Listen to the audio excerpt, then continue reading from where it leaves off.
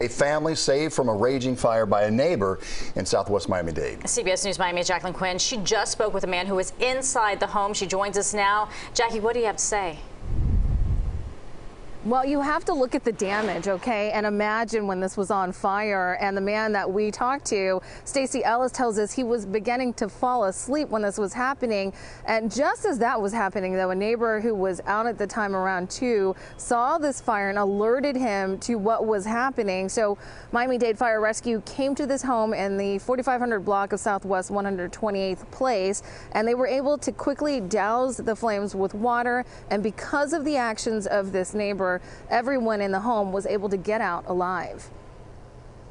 Well, we were all in the bed, and I was kind of in and out of sleep, and I was watching television, but someone came and knocked on the door, and I knew it wasn't a normal knock, so I ran to the door and opened the door, and they showed us where the house was on fire on the north end of the house. So that's basically it. They saved our lives, and I thank God that they were walking by or passing by.